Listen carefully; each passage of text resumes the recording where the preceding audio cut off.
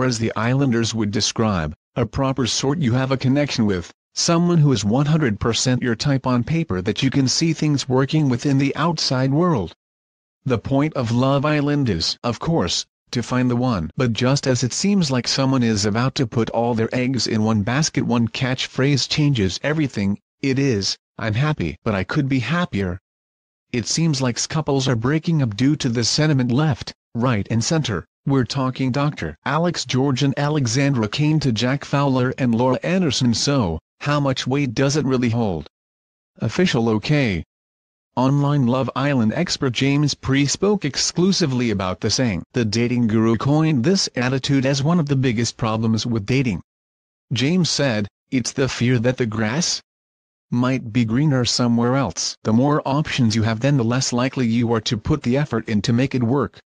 This is called the paradox of choice, and why people are often single. If they are always looking to upgrade their partner and wondering what might happen with someone else, they can't be truly happy."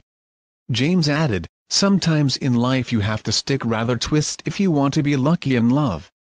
The phrase first came into action when Wes Nelson called things off with Laura after Megan Barton Hanson confessed she fancied him. Josh Denzel then had his head turned from Georgia Steele to Casimir Crossley in Casa Amor under the same pretense. In more recent scenes, those same boys tried to convince new Jack that he too could be happier as he head on to surfer Laura Crane. Meanwhile Alex, who has been unlucky in love in the villa overall, finally found a girl who he had a genuine connection with, Alexandra. But when two new single girls waltzed in, it didn't take him long to tell her he wasn't ready to be exclusive.